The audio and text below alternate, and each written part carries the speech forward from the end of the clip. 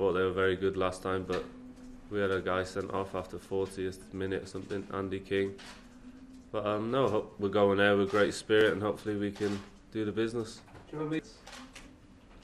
I never thought I'd reach 50. Like saying, obviously I was out for near enough a year with my knee, and to actually reach 50 now is, yeah, great honour.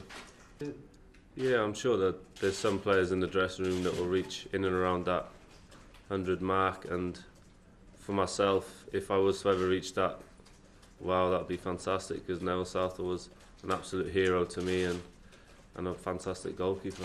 Yeah. What I've done previously, I've been saying, I'm keeping myself right in training, trying to play as much under 21 game and cup games as much as I can, so that's where I'm at the moment. About it yet, we want to just get it over the line. We take every game by game. Like saying, it's going to be 2 difficult games, so hopefully we can do the business out in Cyprus and then have a nice home game and hopefully beat them. Really buzzing himself. Like saying, whenever we all meet together, there's a buzz around us now, and we want to go on and do well and do our country as proud as we can. But for Bailo, obviously, his games have been quick and fast as well, so for him to get on a flight that quick and get over it, that just explains it all.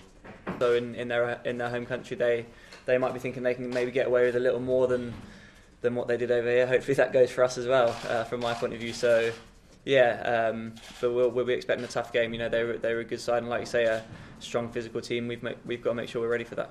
For a number of years now, about, you know, there's going to be a time when we do put a run of results together, and the time when the so-called younger players, which we had, you know, 5-6 years ago, we're going to start coming into their own. So I don't think that this year or this campaign there's really been any surprises. If you look at the games individually, you know, we know going into each game that we can win those, and then we've been strong and a real good team ethic in games away like Belgium away and Belgium at home and Bosnia at home as well, where the tougher games are. You know, we've showed the quality and determination and the group spirit that we've got. It'd be huge for us as players as well.